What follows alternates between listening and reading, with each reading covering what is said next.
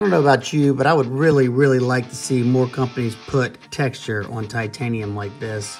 This is the Quiet Carry IQ XL or large, and it just looks stunning. It offers some grip and it looks beautiful. Then you could even get something like this with an anode, polish off the tops of it, and you'd have a crazy pattern. This is the Hinder half track, or like on this QSP Hedgehog with the jigged titanium. This is a traditional pocket knives exclusive. Just steps it up a notch. Kaiser Cremorant with the frag. I love me some frag. Looks so good in my opinion and offers so much more grip. And just look how classy this TW Price Dawn looks.